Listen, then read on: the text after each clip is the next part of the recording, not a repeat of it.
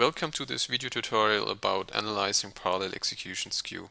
Since this tutorial covers a lot of information, it will be actually split into 4 parts. The initial part that you're just watching will be a brief introduction into the topic. The second part will cover data flow operations, which are important to understand for analyzing parallel execution plans and are specific to parallel execution plans. The third part will cover the analysis if you do not happen to have a diagnostic or tuning pack license and the limitations of this approach. The fourth part will then actually cover what you can do if you happen to have a diagnostic or optionally a tuning pack license, which allows a much more sophisticated analysis than without. I've already talked about parallel execution in the past and published information about it. If you're, for instance, interested in a more detailed introduction into the topic, I recommend watching the recording of the webinar at allthingsoracle.com. Furthermore, if you're interested in more background details about parallel execution in general, I recommend reading my OTN mini-series Understanding Parallel Execution. So here is a brief introduction what this tutorial is about, what problem we are trying to analyze actually. The most important point about parallel execution to understand it, that is, tries to speed up, make the execution of a SQL statement faster by spreading the work across several processes. If you're typically trying to make a SQL execution faster with serial execution, then you try to find a more efficient way to process the data, which basically means arrive at the same result with less work. However, with parallel execution, this is not the case. Parallel execution comes with significant overhead, which means that in order to achieve the same than with serial execution, if you assume a comparable execution plan, then with parallel execution we actually work more due to the overhead. So with parallel execution, you do not work smarter, you do not speed up processing by working less, by working more efficient, but you actually are willing to accept to work harder due to the overhead. So parallel execution is actually a kind of brute force approach where you simply try to speed up the operation by spreading the processing across several processes, by throwing more resources at the problem, in particular throwing more than one CPU at your problem.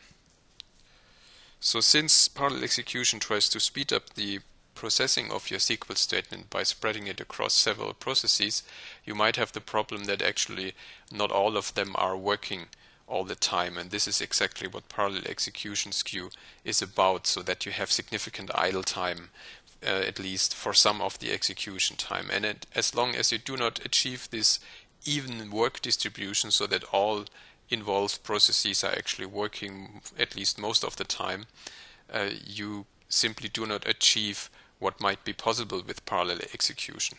So this here is a graphical representation of the database time that the involved processes of a parallel execution spent in the database. So each box represents a certain unit of time, and the green boxes represent CPU time and the yellow boxes represent active wait time, typically waiting for I/O, for example.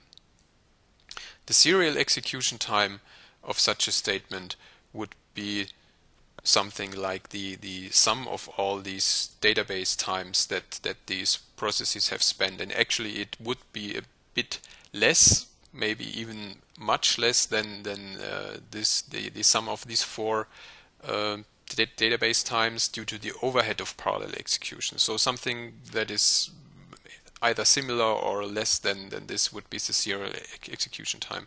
So this picture here is a representation of the ideal case where all 4 processes work for a similar amount of time. They all end around the same time, and it looks like that the work was evenly spread across these 4 processes. So that is the ideal case that we would like to see with parallel execution of a SQL statement.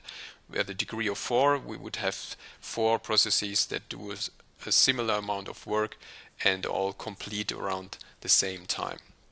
However, it might also look like this, where we can see that the work is not evenly spread across these 4 processes. So the overall execution time now depends on the processes that have to do the majority of work, and we also have these other processes here that actually have significant idle time. So they end somewhere before the other processes, they complete their processing, and you end up with one or just a few processes that have to do the majority of the work.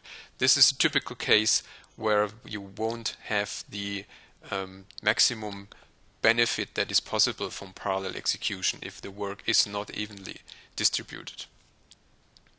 Another variation of this data distribution problem that I'm showing you here, where the work distribution is not even, that is also possible with Oracle parallel execution, is a picture like this. So we have actually an even distribution among the workers that are actually doing something, but not all of the assigned workers actually do something. So you have then maybe half of the workers simply idling around. And again, of course, this will not give you the speed up that is possible with parallel execution. This here is a different pattern. This is what I call temporal skew.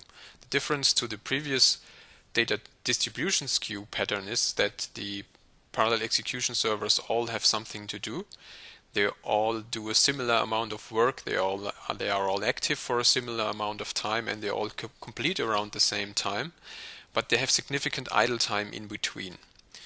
And therefore, this is a different pattern that I call here temporal skew, which is typically a side effect of the data distribution skew pattern that I've shown you in the previous slides.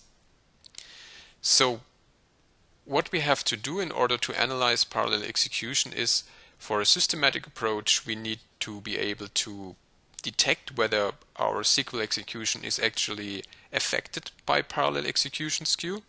That's the first part, the first question that we have to address. Do we have a problem with parallel execution skew or not? And the next part, if we happen to have a parallel execution skew problem, is how do I identify which operations in the execution plan are causing the problem and which are affected by the problem, so that you do know what you have to do in order to address the problem on execution plan line level.